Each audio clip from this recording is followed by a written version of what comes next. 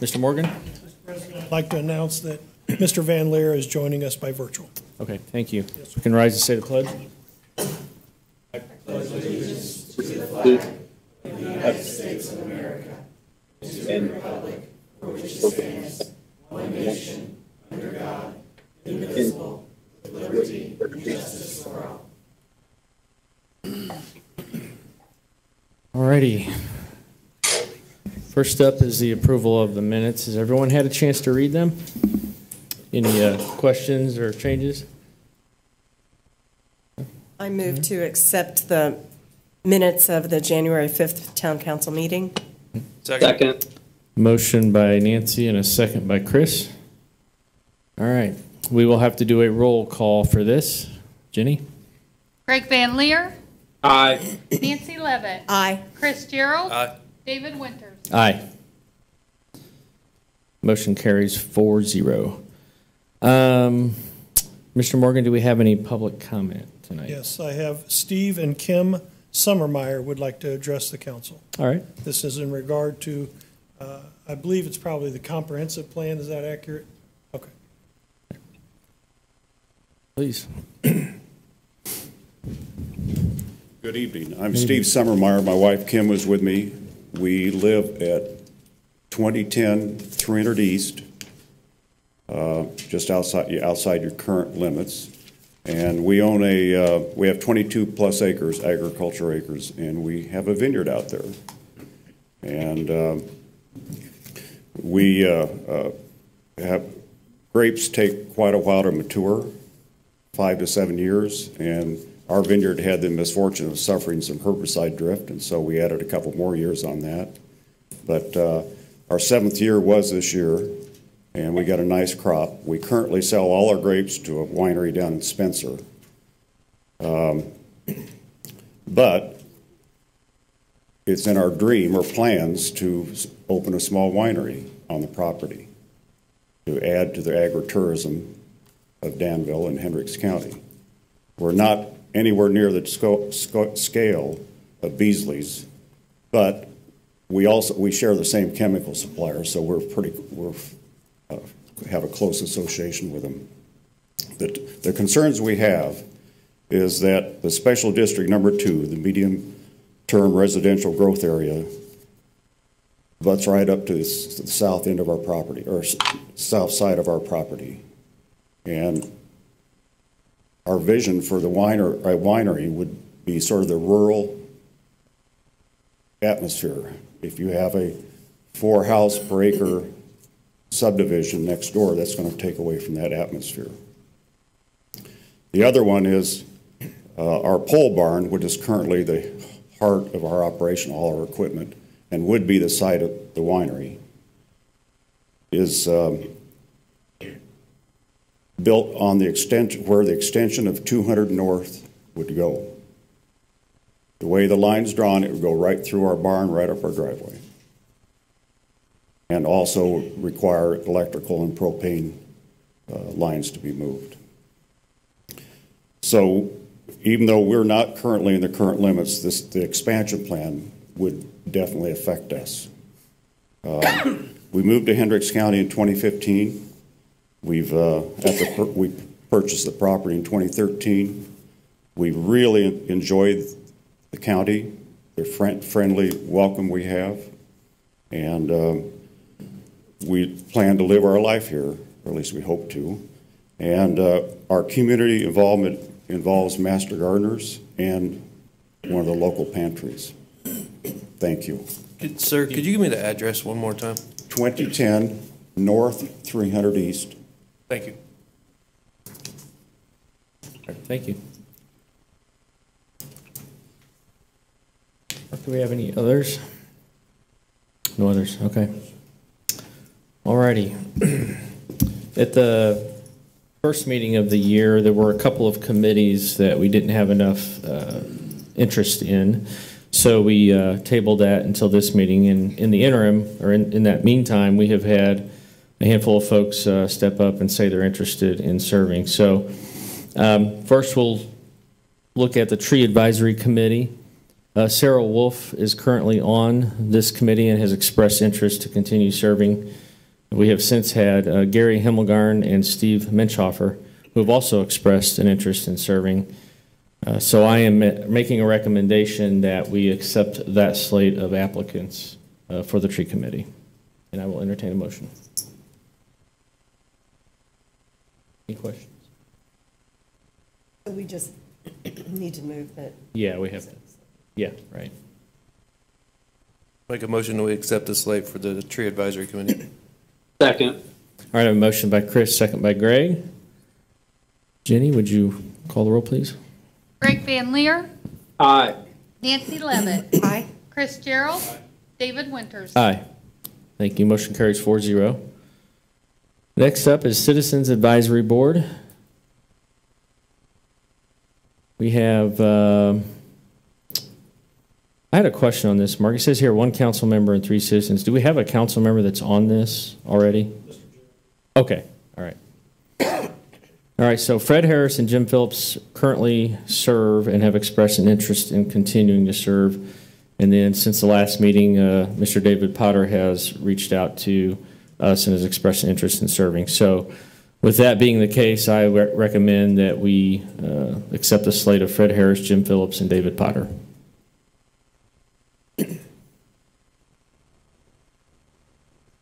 Make a motion we accept the slate for the Citizens Advisory Board. Second. All right, I have a motion by Chris, second by Nancy. Jenny? Greg Van Leer, Aye. Nancy Levitt, Aye. Chris Gerald, Aye. David Winters. Aye.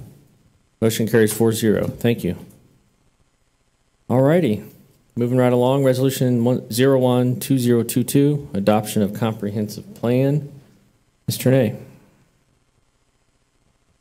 Town Planner. Actually, Corey Weitzel with HWC Okay. is going to present. Okay. Thank you. Corey, welcome. Good evening.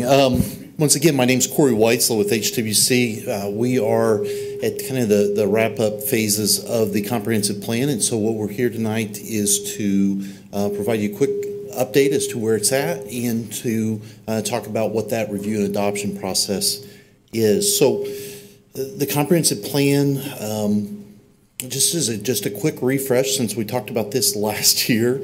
The plan was started actually last winter, and we went to an online workshop in February, March of last year, and we had over 1,000 survey responses to that.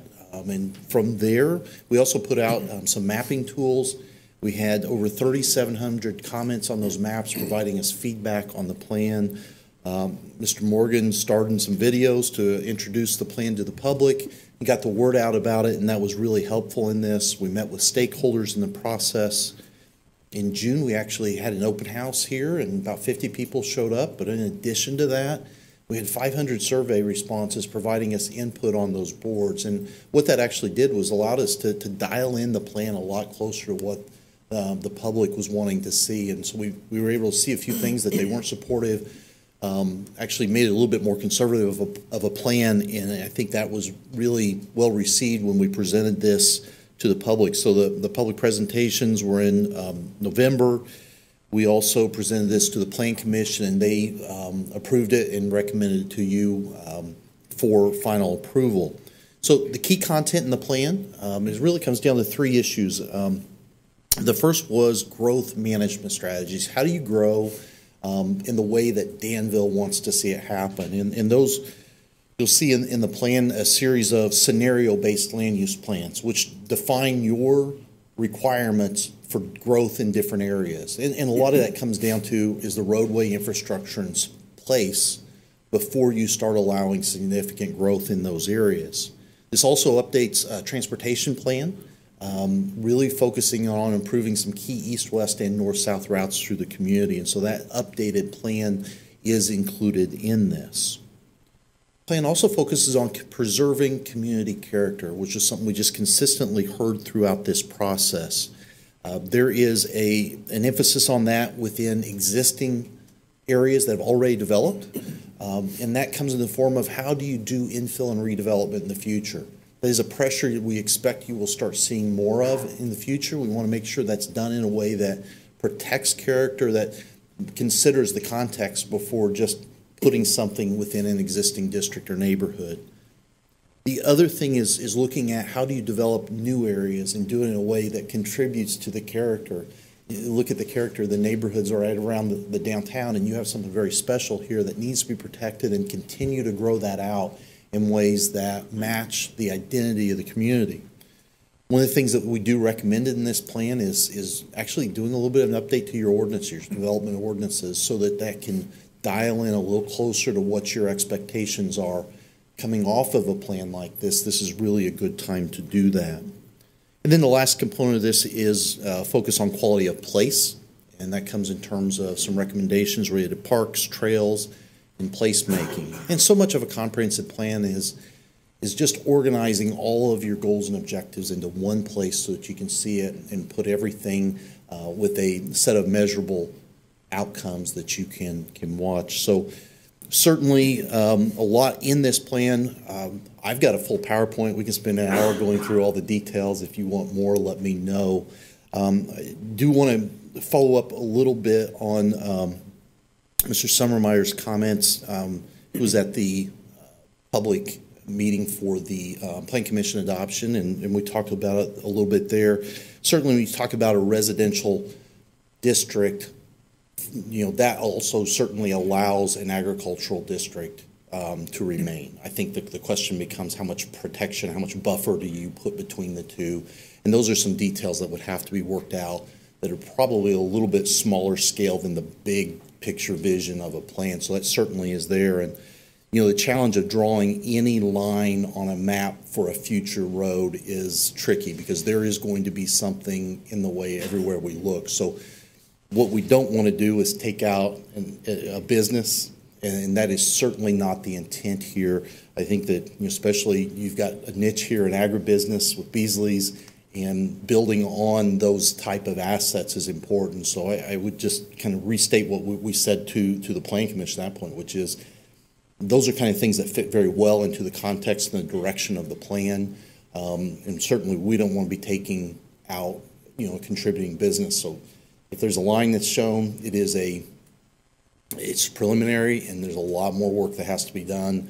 If we showed it north or south or east, I mean, it's going to vary, and we've got to get to those details, but we certainly don't want to be taking out businesses as part of this. So I'd be happy to answer any questions that you do have about the plan. We can go into it as much detail as you would like, but I thank you for your time. You guys had a fantastic committee, and really commend you for doing your job getting the word out on this, because the amount of public engagement we saw in this plan was really remarkable.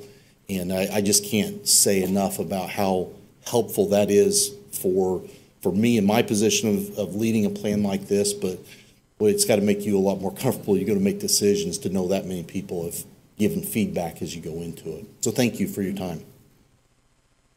Do you have any questions? No. Court? I just know you've done a lot of work, and when you look at the plan, there's thousands of moving parts and pieces. So we appreciate everything you've done, and moving forward, I think it's going to be a good thing. I agree. And I'm glad you said what you said about this isn't in stone. There's flexibility. There's discussion that can happen to address concerns as expressed tonight. So I'm glad you said that, because I wanted to make that point too, that we're going to take all that into consideration, I'm sure, as we go forward. So, but thank you. I did have a question for legal counsel. Sorry, Greg. Go ahead. So with Tom's absence today, is my memory serving me that we have to have a full council in order to pass a comprehensive plan, or just a simple majority?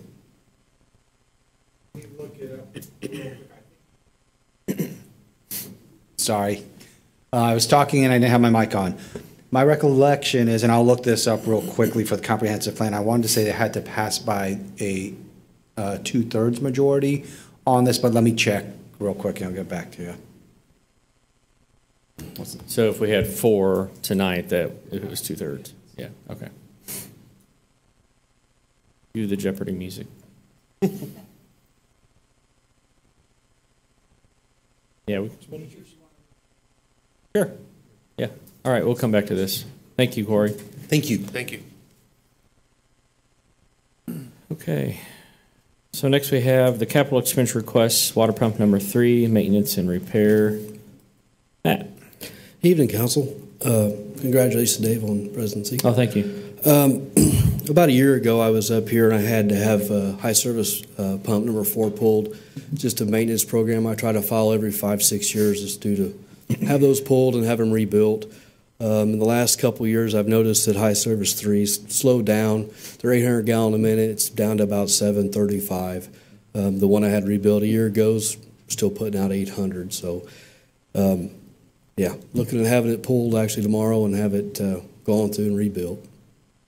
Part of the maintenance of running a water plant. Just curiosity, what's the price difference from a year ago? That I don't remember. It does vary due to they don't know the extent of how much wear it has from one year to the next. I think it was somewhere around 9,200 last year. Yeah, prices of things are going that direction, aren't they? Yeah. Any questions? Funds are okay on this, Jenny? Okay. Very good. All right. Without any further questions or discussion, I will entertain a motion. I'll make a motion to approve the capital expenditure request for the water department. Second. A motion by Greg, second by Chris. Jenny, would you do the roll? Greg Van Leer, Aye. Nancy Levitt, Aye. Chris Gerald, Aye. David Winters. Aye. Motion carries 4-0. Thank you, Matt. Thank you. I believe this is the last high service pump to have rebuilt for quite some time. I believe next winter it's well cleaning. Oh, okay. Looking forward to it. Thank you. All right. Next up is a capital expense request for the inline camera. Our newly minted utilities director. Thank you. The capital expenditure request you have in front of you tonight is over the past summer, we had a camera go inside a pipe and it never came back. So did you put out an APB for that? we did. Well, we did everything we could. What'd you We do with the literally tore camera up that it the wouldn't floor come that back? it was under and never Yeah. found it. So this actually shows $14,354, but it's actually $1,000 that I'm requesting because we did get a check from the insurance company in the amount of $13,354. So that's really what we're spending here. We're fortunate enough to get a reimbursement from the insurance company. Basically our deductible, right? Yeah. Is that what that is? Yeah. Okay. All right. Any questions for utilities director? I'll make a motion we approve the capital expenditure request for inline camera. Second it. Motion by Chris, second by Nancy. Jenny? Greg Van Leer, Aye. Nancy Levitt, Aye. Chris Gerald, Aye. David Winters. Aye. Motion carries 4-0. Thank you. Thank you. Don't lose this one. Very. Jewel, you have an answer for us. Answer for you, and Mark, are you ready to mark this down? I'm wrong. Okay. Under 509, the comprehensive plan should be either approved, rejected, or amended by the legislative body which is used, but the resolution only requires a majority of the body. Okay. So So we're good. you're good. All right then. Thank you, sir. With that in mind, I will entertain a motion for Resolution 01-2022, adoption of comprehensive plan. I'd make a motion that we adopt resolution 1-2022. Second. Motion by Greg, second by Chris. Jenny? Greg Van Leer, Aye. Nancy Levitt, Aye. Chris Gerald, Aye. Motion carries 4-0. And we will pause to sign.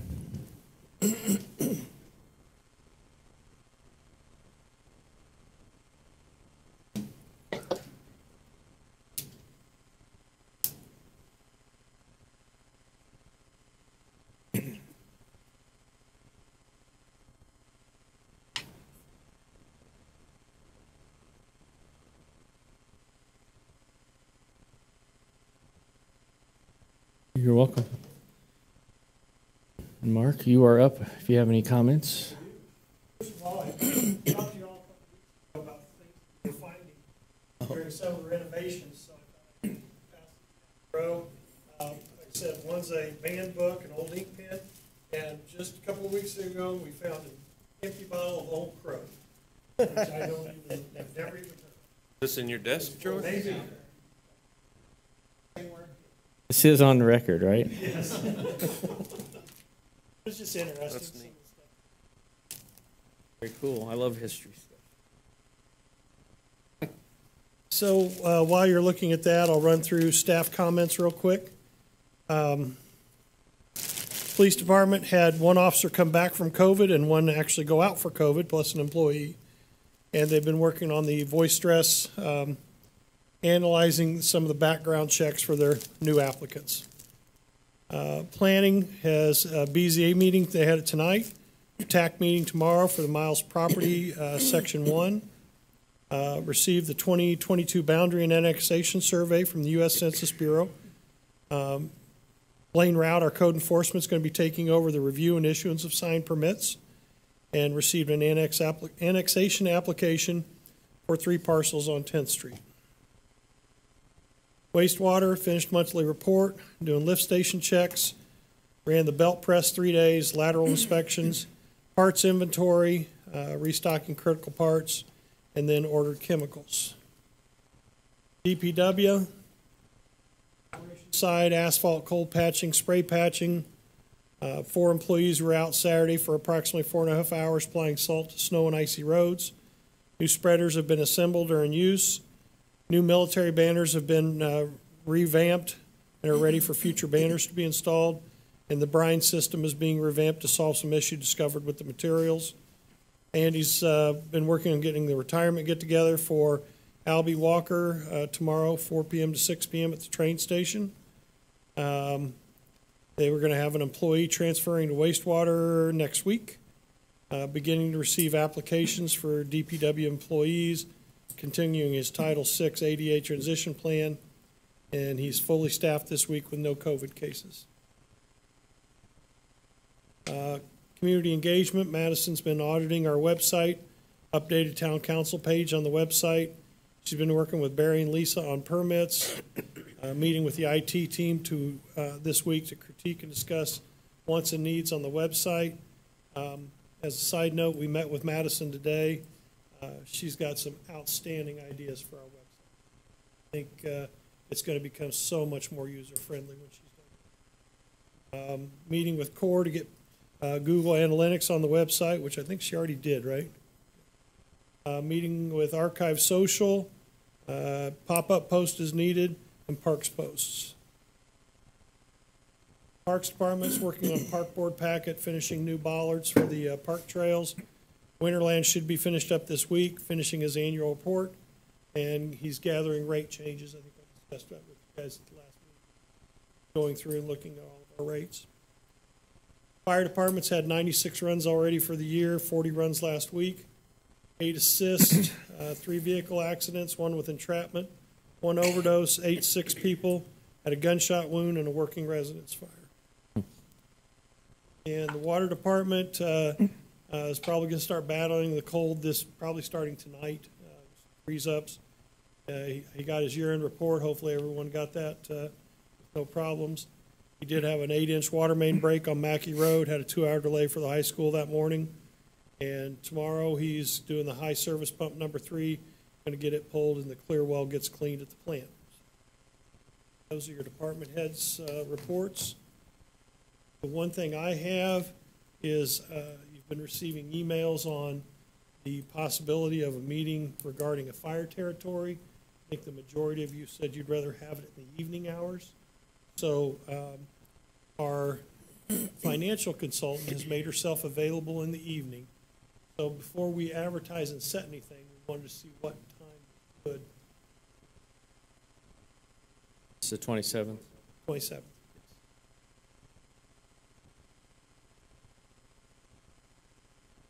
I hear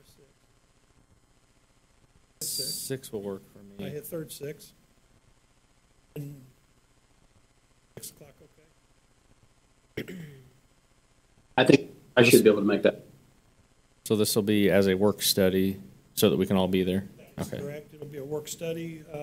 It'll actually I'll probably list it as a special meeting because it'll have the township as well. Okay.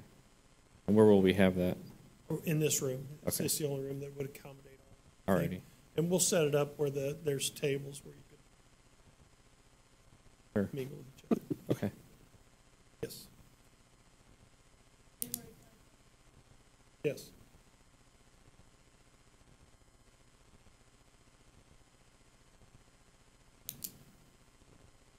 We may look at the numbers. I think it would be better in here. But I don't think my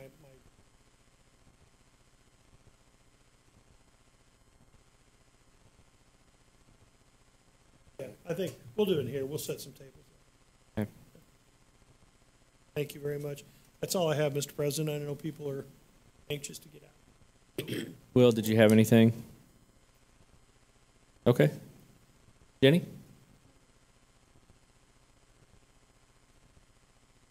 Oh, Greg, you have any comments? I just wanted to be the first to wish Barry Lofton a happy birthday this weekend. So. You're a little late. We actually wished him happy birthday during our IT meeting today. Sorry. I tried. So, no, I have nothing else. Thank you. Real quick, sorry, Jenny.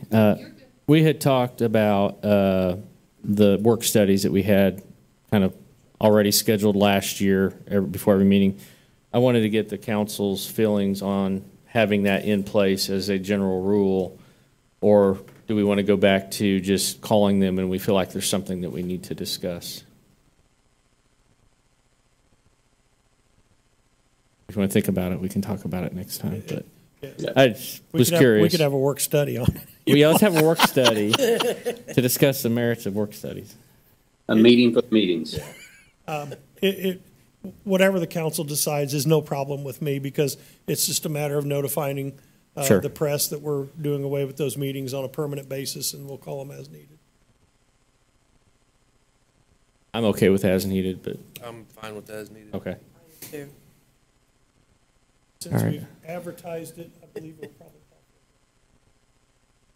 Okay. So I have a motion. I can't do that. I move that we assign work-study meetings on an as-needed basis. Second. A motion by Nancy, second by Chris. Ben Lear, Nay. Aye. Chris Gerald, Aye. Aye. Motion carries 3-1. All right. Okay, I don't have anything else, I don't believe, other than, Andy, thank you for you and your crew getting out there. A couple of those snuck up on me. I didn't even know they were coming, but appreciate you getting out there. And just a quick reminder, we've lost another young person in the community over the last few days. Don't forget to tell your kids you love them. Don't go to bed mad. And just everybody stay healthy and happy and safe out there. So, all right, we have claim docket. Motion to approve the claim docket. Second. Motion by Chris, second by Greg. Jenny? Ben Lear, Aye. Aye. Chris Gerald, Aye. David Aye. Motion carries 4-0. Motion to adjourn. Move to adjourn. Second. Motion and a second. All in favor? Aye. 4-0. Meeting is over.